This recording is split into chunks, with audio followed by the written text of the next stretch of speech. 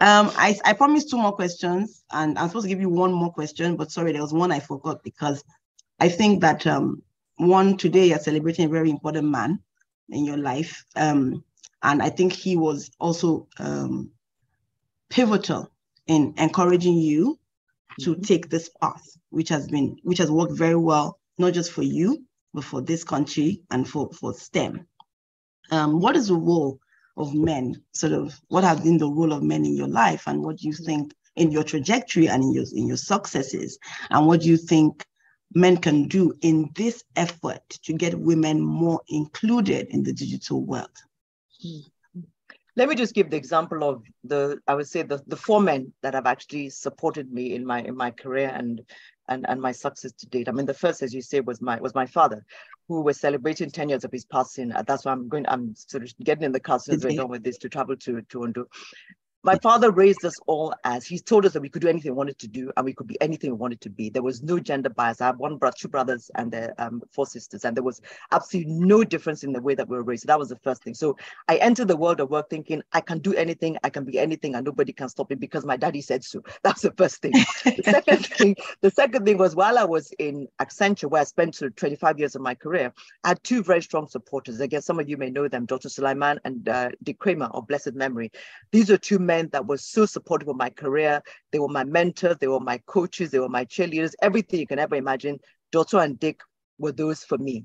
The 4th person I will talk about, the 4th man in my life, is my husband, who again, very importantly, has supported me in my career. We had 3 children, raising children, having a career, being very busy, not being at home all the time, traveling a lot. My husband was absolutely fantastic. He was just a rock. He would encourage me to travel, because I know I would always try and spend the least nights away from home as possible. And when I did that, I missed out on the networking, because people would network before the event, they would network after the event.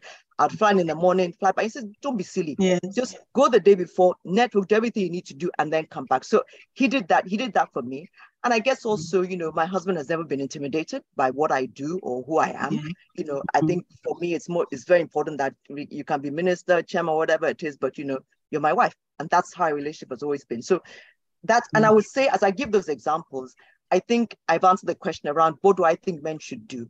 I think men should go out of their way to support and mentor women that they find, the high-performing women that they find wherever they are, and go out of their way to consciously support them, encourage them, coach them, mentor them.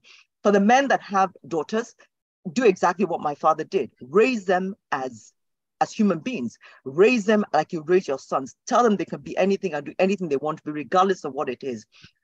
For those of you that are husbands and your wives and careers, whatever their careers may be, support them from day one, and don't be intimidated by their success, because their success is your success, as I have found. So that's really what I would say. This is really, really powerful. And I like the way you've sort of broken it down into sort of your roots in terms of your dad, your professional mentors, and then your personal, your spouse. And I can share that. I share that sentiment that your spouse may be one of the most important career decisions a woman makes, not just in terms of supporting you and telling you can do this, but picking up, that shared responsibility when you need to. Unfortunately, and I know that your spouse supports you very well.